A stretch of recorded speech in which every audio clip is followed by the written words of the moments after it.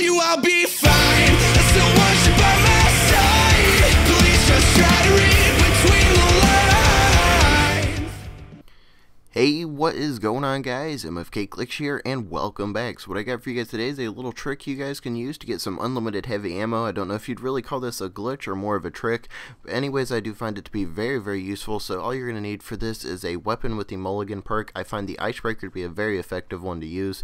And then from there, all you're going to need to do is waste all of your primary weapon ammo, and then switch out to the weapon that has the mulligan perk. And then from there on out, every enemy you kill for about the next 15 to 20 seconds is going to drop heavy ammo packs, so you guys can use this to fill up your heavy ammo. Very, very useful during portions such as the raid.